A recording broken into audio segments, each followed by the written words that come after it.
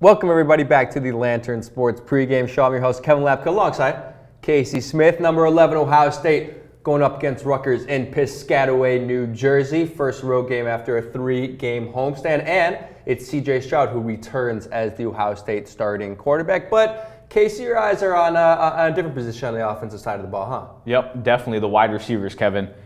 Not Garrett Wilson, not Chris Olave, but my eyes are set towards Jackson Smith and Jigba there in the slot. Okay. We've seen what Greg Schiano likes to do on defense. He likes to run that zone defense, so especially beneficial for the slot receiver. And they've had a lot of success against Rutgers in the past 2 years. When Chris Olave was in the slot, he had 4 catches, 139 yards in 2019. Garrett Wilson in the slot last year in 2020, he was 6 catches, 104 yards and a touchdown. So I think just being able to sit down in that soft zone, being able to catch some curl routes, and even I think some 15-yard post routes to the sideline. I think as long as C.J. Stroud's able to clear that defender out there on the sideline, Jackson Smith and Jigba, I think he'll be able to match that 145-yard day that he had a couple weeks ago. Okay. And he's coming off a solid performance against Akron, too. 5 catches, 93 yards, and a touchdown. So I expect him to have sort of a similar performance against Rutgers. And I think on the other side, again, for Rutgers, I think Aaron Cruikshank, excuse me. He's definitely a Swiss Army knife for them, because you go down the Rutgers stat line, he's in the rushing yards stat line, the receiving, and the returning.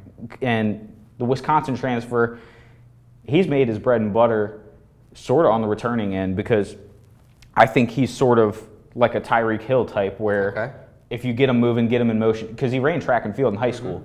So get him moving, get him in motion on the jet sweeps, the screen passes, stuff like that. I think he'll definitely be explosive for Rutgers' offense. Yeah, absolutely. Could be that Swiss Army knife. I like the way you put that. He can do a lot of different things on the offensive side of the ball. But let's take a look at some stats now, because I always like to look for stats where one team is on one end of it and the other team is on the other. And the one that I found here is yards per play. So what basically this is ultimately an indication of is explosiveness and explosive offensive ability.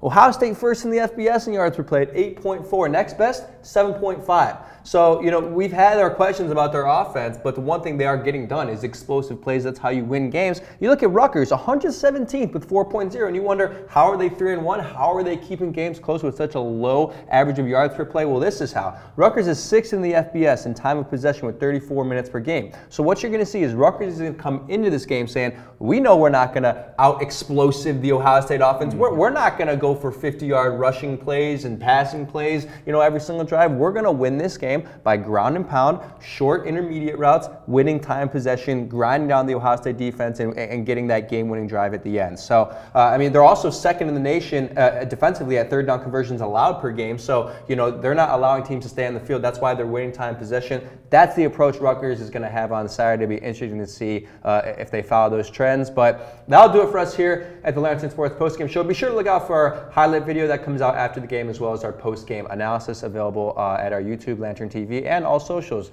Twitter, Instagram, Facebook, wherever you find it. So appreciate you guys tuning in. We'll see you next week. Take care.